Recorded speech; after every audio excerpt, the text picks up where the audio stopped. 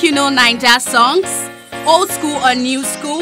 Stand a chance to win big on Gusto Guess the Song. To be a part of this, call the numbers on your screen right now. Come on board and let's do things the Gusto way.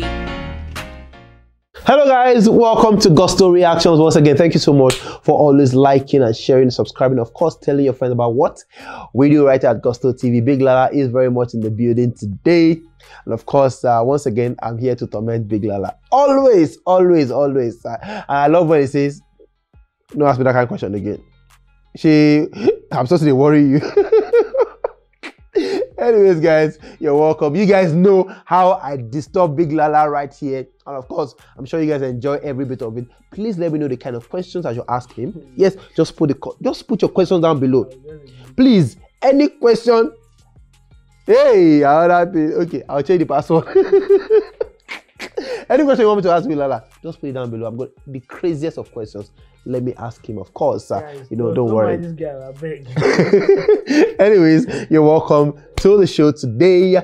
Wizkid, of course, got a record as the most Shazam song in the US one time, with Essence. And Shazam did that one, and everyone carried it on the head, Wizkid fans and all of that. But somewhere,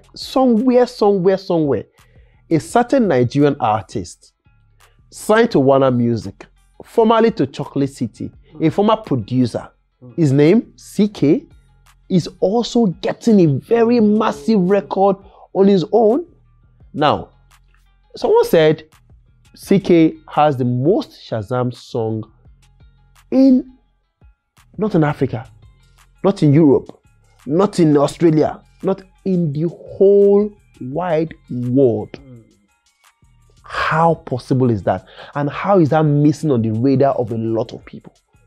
Well, I'm going to start off with how possible it is. Of course, it's possible. This streaming or digital age, if you're going to say that every viral thing now passes through either of these apps, Thriller, TikTok, and things. And then what these apps have in common is they all link back to Apple Music, right?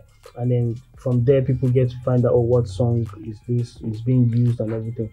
And then Apple Music themselves, have gone further to buy Shazam. So integrating Shazam to a lot of things is quick for them. Including Apple Music to a lot of things is easy peasy for them. So usually Shazam has grown in leaps and bounds since they came to they've been around for quite a while, but they've grown.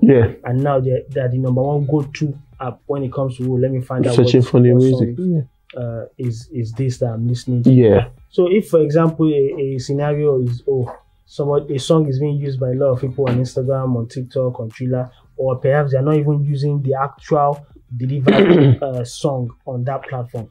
What's the other way of finding out what song they're using in that platform? It's Shazam. And Shazam has been, it's instrumental, and people have been using that a lot to find out that what is this record that I'm listening to, and where are they seeing those records from? It's from all these apps: Instagram stories, Instagram reels, TikTok, Thriller, Facebook stories, or people's stories for there. There's something viral that's going on in those spaces, and Shazam is people's go-to in finding out what this record is. Who sang it, and that's why it's number one on the world charts or the global charts of Shazam. So Lala, my own is we talk about Davido's record a lot, even right here. We talk about Wizkid's record a lot right here. Tiwa Savage, Thames, Burna Boy. CKay has this, and until a fan came up to say it, until he came up to say it as well, we don't seem to be celebrating this guy or this record. No, it's not about not celebrating him. Now, there are two things involved. Obviously, CKay is two things involved. Obviously, first thing, CKay is not levels with Burna, Wiz, or with the other guys. He's not on that level. He doesn't have as much as a fan base as them. So most times, these guys don't even have to do anything in terms of PR. The only thing they have to do is just technical payouts of placements and things like that. But in terms of disseminating the information of what is going on with them, they don't usually have to do it, right? They rely on their massive fan base to spread the news and blow their trumpet. And that's the advantage they have over a CKay. So if a CKay, second thing, if a CKay sees this and realizes, you have to be self-aware to realize that any small thing I do that I think is big, that's a big record. I mean, I have to do all it takes to blow that trumpet, either by myself or using other medium. This sort of behavior is what Chocolate City didn't used to do a lot. Like they I don't know, maybe they were cash strapped or something, but they didn't know how to shout or blow the trumpet of their artist to the maximum. Even if they had the means and they had the pedigree as a label that has been artist in Nigeria for years, they didn't used to do it. So if Warner Music have CKay on their label, see something like this happening, and they don't feel, oh, this is something, oh, we need to shout or invest in and say, oh, let's get it out there in every news outlet, every blog that this is happening. Sometimes you don't even have to pay. You just have to bring it to the attention of the people. It's important to have those kind of people who have the connect, who's just going to spread the information. You don't even have to reach out to everybody. Just reach out to a few, and then the rest of the other ones, before you know, things have gone viral. So they can't come out and start blaming Nigerians or people that, oh, nobody's talking about it because it's okay. Nah, you first do your homework. Are you shouting? Are you blowing your own trumpets? Are you doing the normal prayer you're supposed to do? If something like this is big, is huge, all it takes is one person. These days, people don't even waste their time. They just maybe do a two-dead notes. Before you know it, because news on all the other platforms. So just because you want to be lazy about your work, you can't come and blame Nigeria. But are you trying to say that he's lazy about the work? No, it's not him. It's the label. It's not CKay. People who are handling him. They're the ones they're supposed to think forward. Since this record had been number 3, number 2, before it got to number 1, it's when they been shouting it, but they didn't. Now, before the previous slide before, they say top songs being discovered around the world right now. Global top 200 who made it on the list of most Shazam songs worldwide, bro. And at number 1, beating the likes of Killer Roy, Elton John, J Balvin, Ed Sheeran, Lil Nas, is like it's mind blowing to see CKay at the top of this, featuring Axel and DJ Yo. I don't know. This is really, really, really massive, and this is big. It's a big win for Afrobeat, yeah. Yes, of course, it's a big win for Afrobeat, and let's not forget that this was what James Salema also topped. What's the name of this guy? Just James Salema guy. I don't forget. Oh yeah, Master KG. Master KG. Yeah. He's also had a world. I mean, most Shazam, Shazams at one period. Yeah, at one period.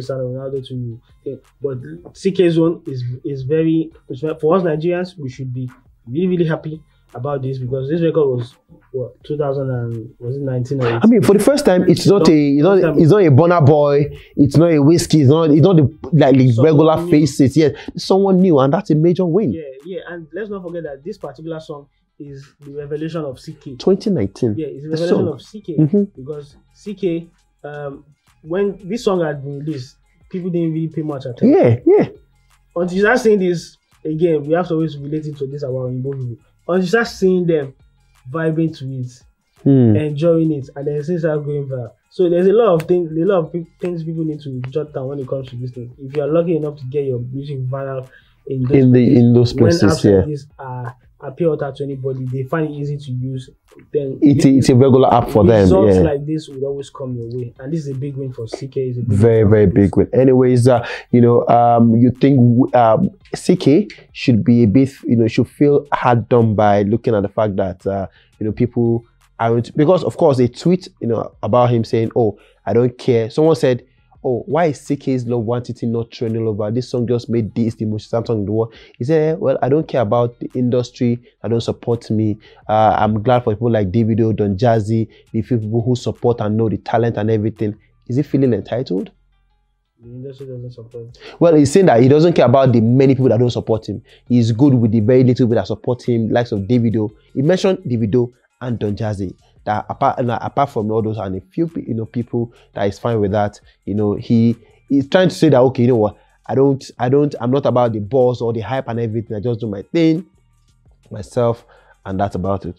Well, this has happened and it's a win for him. But going forward, I feel you should have someone on this team who is more of a visionary, because things like this are what shapes people's perception and mind over you and over your music. Definitely. Right? And if you're able to always, I mean, this is a good news, right? If you're able to disseminate this information before it becomes a thing that, oh, maybe people are not talking about it, it's a win for you. Definitely. I mean, that's where, again, there needs to be people who are thinking forward yeah. on his team, who are going to, I mean, all these subtle things. You think in as much when a producer as small as, what's his name? Rexy, right? Rexy is small? No, like in terms of what I'm trying to describe. Okay. Someone like Rexy, who has, he's big on the street and everything. But every little thing Rexy does, if he's not saying it by himself, he has a team of people who are going around spreading that news. And before you know it, people are saying it. He didn't even have to come out to say, oh, he produced on Burna Boy's album. Yeah. But he already has a team of people saying it. So if you're close to getting this sort of milestone, then people around you should be disseminating this information. You say it. Sharp, even before it comes out of your own mouth. So that when it now happens, you'll be like, oh, wow, you did this, guys. Thank you. Definitely. And everybody's talking about it. Definitely. It's smart thinking, but obviously, nobody on this team. Anyway, shout out to, CKay, shout out to his management, The Plug, who are doing, great things at the moment alongside, with Davido and the rest of them. Guys, let's have your thoughts on that one. CKay, of course, the most Shazam song in the world at the moment, doing that with Love One Thing, featuring DJ Yo and of course Axel. Let's have your thoughts. Why exactly are people not talking about this one? Why are Nigerians, being silent on this? CKay has responded, saying, you know what? I don't care how many people, support me. I'm cool with lots of Davido, Don Jazzy, and a few people that support me. Every other person can. Let's have your thoughts on that one. What do you think? Put your comment down below. We'll see you guys on the next one. Peace.